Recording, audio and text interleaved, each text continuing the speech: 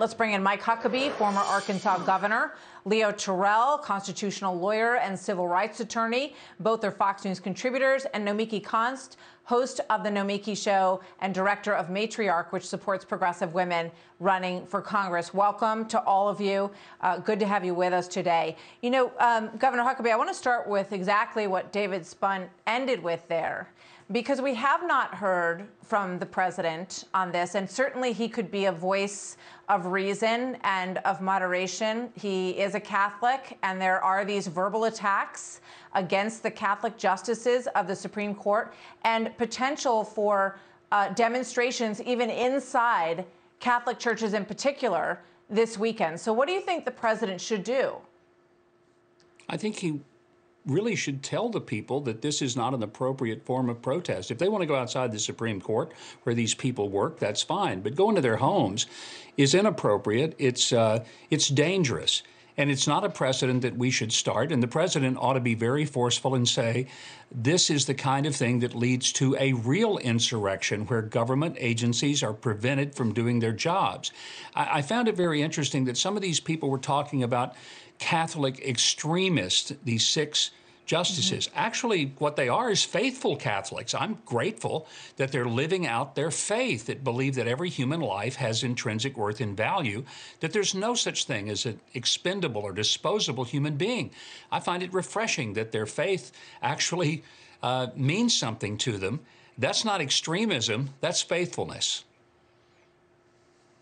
You know, but by the same token, Leo, all of these justices, when they were nominees for the court, said that they would approach everything from a standpoint of whether or not it was constitutional, and that they would leave their faith aside. So I would imagine that although you can, obviously, as the governor does, recognize the sincerity of their faith, we're also looking at justices who have a reputation for basing things on the law.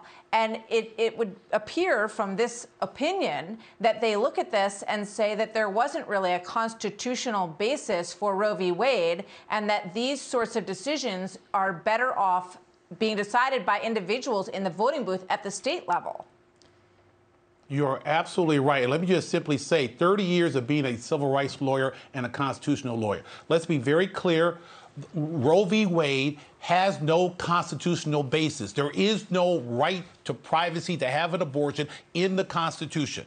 And what they're doing, they're basically allowing this to be sent back to the states where democracy, where people will get able to vote in 50 states. What is wrong with that? What is wrong with the right to vote on an issue such as abortion when it is not based on constitutional law? And that's what these justices, if that decision somehow becomes final, will return Roe v. Wade to the states where it belongs, not in the Constitution, not in the federal government, but to the states. 50 laboratories in a federal system, Martha.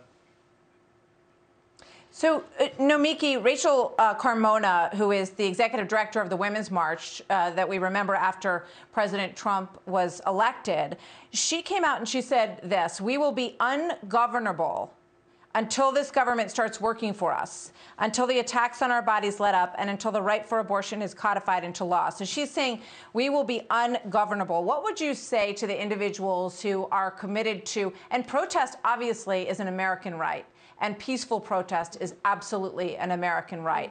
But what do you say to those individuals who are considering going into churches, into masses this weekend, and potentially, to the front steps of these justices' homes? Well, they're not doing anything that isn't peaceful. Going into a church and expressing your feelings and walking and dressing a certain way is incredibly peaceful, especially if you are a member of that congregation, as they're calling for people to do. The majority of Catholics in this country support legalized abortion. The majority of Americans support Roe v. Wade, which, by the way, sir, was already ruled on with the court that you supposedly respect so much. So what you're saying now is that we should reverse a decision that was already ruled on and is supported by most Americans because there's a conservative movement that is well-funded with extremists, extreme right-wing conservative justices that have been groomed for decades. And this is not, I mean, if you're going to talk about the Constitution, yes, they can have their personal faith, but I don't want you to infringe your faith on me. Like, I don't infringe my faith on you. I am not wrong. This has been ruled on. It was ruled on. You are absolutely wrong. Martha, you know what? She's not a lawyer. I'm just going to give Leo a chance to respond to this. How am I wrong? Thank you. Let me just thank you.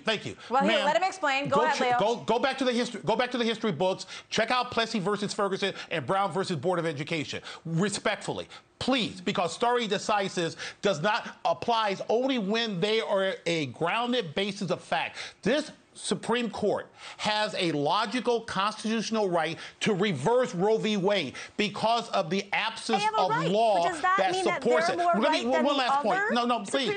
That ruled? Hey, listen, you're making a misrepresentation that somehow women's rights will be eliminated. That is a lie because it will go back to the states. California, New York, Illinois. I did not say that, but I do believe that. Be honest. I did not say that, but I do believe that. Why do you hate women so much? I'm sorry. Gotta jump in. There's an expression. You're very angry about something that's been ruled on. Why do you respect this court more than the previous court? Nomiki, I hate women. Just said. I hate my mother. I hate my sisters. I hate women. Look at the angry man. Please. Stop. Why are you so mad? Why are you so mad? It's not affecting your life. No, truth. It's my life. Nomiki, stop, okay? First of all, it's very insulting to say that someone hates women, okay? There's nothing that Leo has ever said or done on this show that would indicate that he hates women. So that's a completely unfair thing to say. And the fact of the matter is, well, you know, there's a large percentage of people in this country who are supportive of this decision. 54% believe that abortion should be banned after 15 weeks, a majority of those who were asked. So we just have to keep this, we got to keep this conversation from degrading into you hate women or any other form of that. We have to be able to talk about it, and we hope there'll be peaceful protests this weekend and that no one's church services will be disrupted because that is certainly disrupting the peace. So we will see what happens. Thank you to all of you for being here. The Governor, Huckabee, Leo Terrell, and Nomiki Konst. Hey, Sean Hannity here. Hey, click here to subscribe to Fox News YouTube page and catch our hottest interviews and most compelling analysis. You will not get it anywhere else.